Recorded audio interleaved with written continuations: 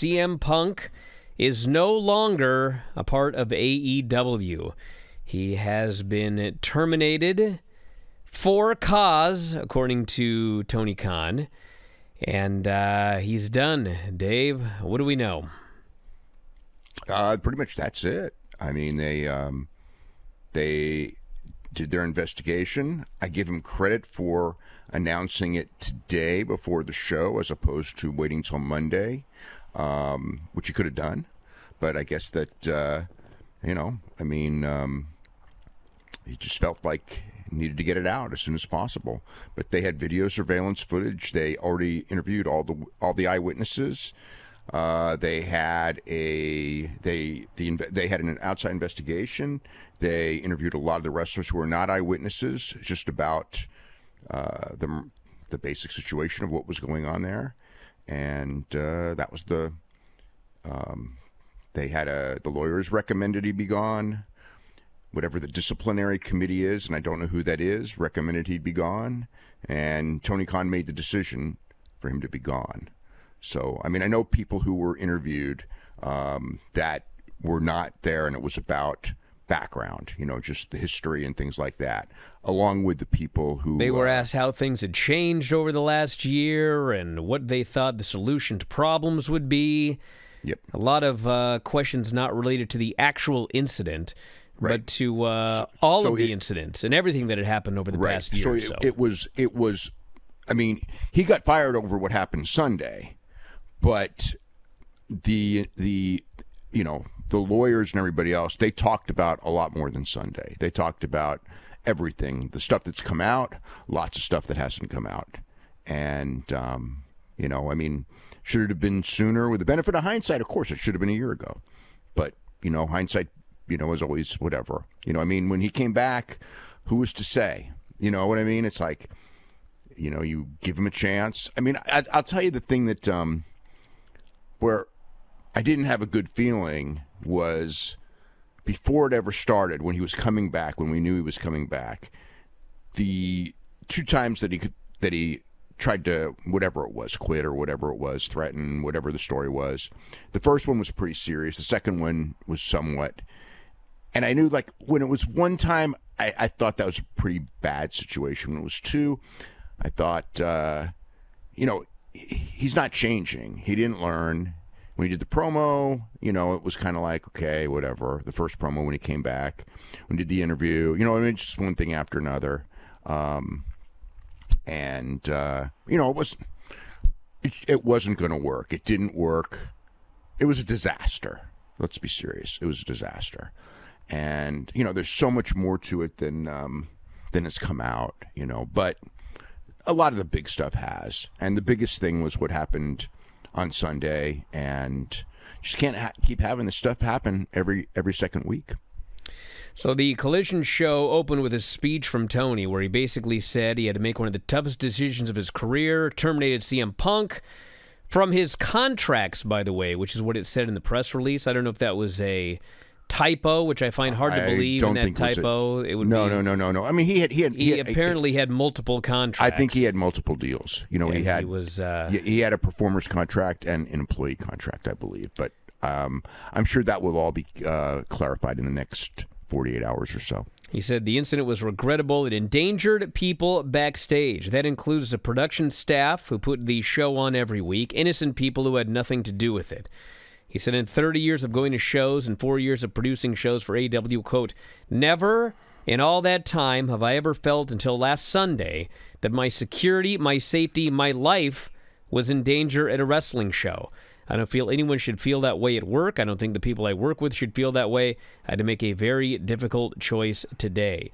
So there had been, and I think you put it in the Observer, the stories about when the whole thing went down. People had said that he lunged at Tony. It was probably stronger than that. I think I was being, and that here's, the funniest thing, and you know this better than anyone, is that throughout this whole ordeal, you and I were far too kind to him. I mean, that's the reality. We were far too kind to him. I always gave him the benefit of the doubt. I always tried to give his side while everyone didn't want to hear, that they just wanted to go, oh, you're after him and everything like that. But, okay, lunging was, again, far too kind. I mean, if you saw the actual wording of what was said, lunging was I was toning it down, I mean, it was more than lunging.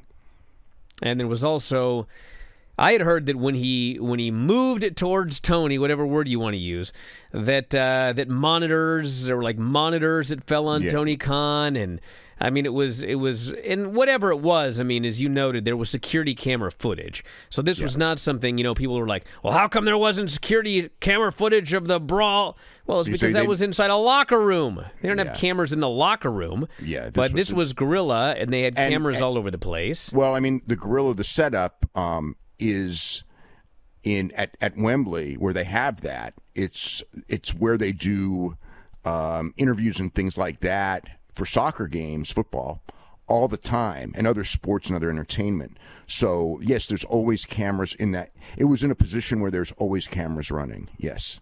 So that was there. This one had a lot of witnesses. I mean, the other one had some witnesses. This one had a lot of witnesses. Well, the thing with the first one was that there were a small number of people in the room. But as soon as everything happened, then a whole bunch of people came into the room. Right. But there weren't like a whole bunch of people in the room when it began. Whereas with this one, there were people all over the place, and so and not just wrestlers. There were production people. You had witnesses all over the place, and it was filmed. I mean, this was a tough one to claim. Yeah, and there were unaffiliated people. I mean, I think the thing, probably the best description was the one. It's in the Observer. I mean, we got the Jack Perry story, we got the Phil Brooks story. Okay, so they're both there. But the third story, and there's a couple of other stories, but the key one was the unaffiliated non-wrestler story. And I mean, that is what I would call. I don't know. It's the most reliable, but it's the, it's neither party, but it's someone who saw it, and it's a non-wrestler. It's not someone who has any stakes in the game or part of either clique or anything close to that.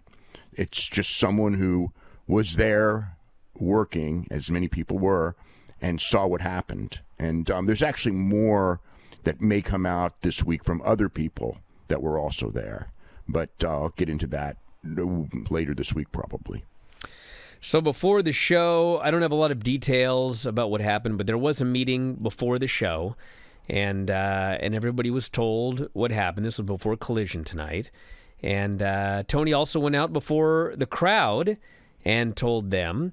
And the interesting thing is if you watch the Dynamite show on Wednesday, if you watch the TV version, I did not hear any chants for CM Punk. People who were there said that there were a couple that started that got booed down on Wednesday. On Wednesday, and there were on before the show. There were like that as well. Yes. There were a couple of chants that got booed down before the show started. Yeah, and there were a couple on Collision as well. But in general, it was not like the fans hijacked the show or anything of that nature. It was largely the same deal. They booed the Young Bucks, though. I mean, even they popped originally for them, that emotional pop to save FTR, but then, they booed them and everything like that. And that was actually the one CM Punk chant when they came out that was not booed down. So, but Tony was booed, in his live appearance. By the end, he kind of got the crowd with him. He was talking about how I grew up here and, I'm from here and, we just came off like the biggest weekend. When he started talking about the biggest weekend in Wembley, he started getting cheered. But, the people knew. I mean, it was out. And, it was the city where, I don't know that he gets booed anywhere else. But, I mean, we'll see. I mean, there'll be people there will be some people who will boo. But, whatever. I mean, it's neither, it doesn't matter. It's turned out how it had to turn out. I mean, that's the basic situation. There's a lot of interesting timing to this. Football season starting. The ratings are going to go down. I mean, I think that there are absolutely, many people within AEW that believe that he was trying to get out.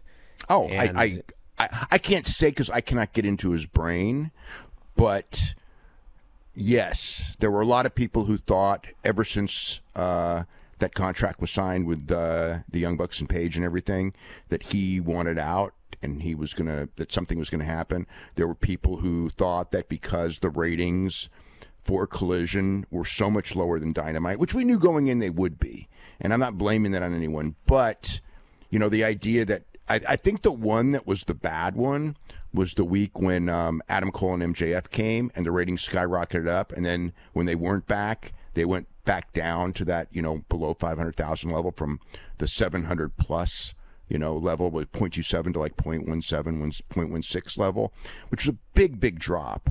And I mean, it said, that was the one that established that Max and Adam Cole are the big draws in the company, and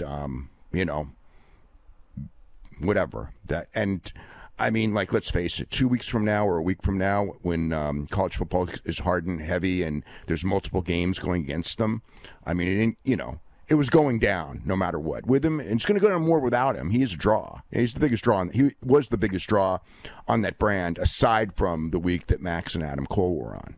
I mean, you can't take that away from him. But yeah, it was from a timing standpoint. I don't know that he's that clever, but I don't know that he's not. And that's there's this, but the way the whole thing went down. I mean. It was, as more and more people talk about it that saw it, the situation's painted, him worse. Now, have you heard anything about Ace Steel? I've heard nothing about Ace Steel. Okay, neither have I. Hey guys, did you love this clip? If so, you should join our channel. Just hit the join button, and you'll have full access to every single show that we do. Wrestling Observer Live, Wrestling Observer Radio, The Bryan and Vinny Show, all of them in full HD, full length, plus archives of all of your favorite shows. Click join today and don't miss out.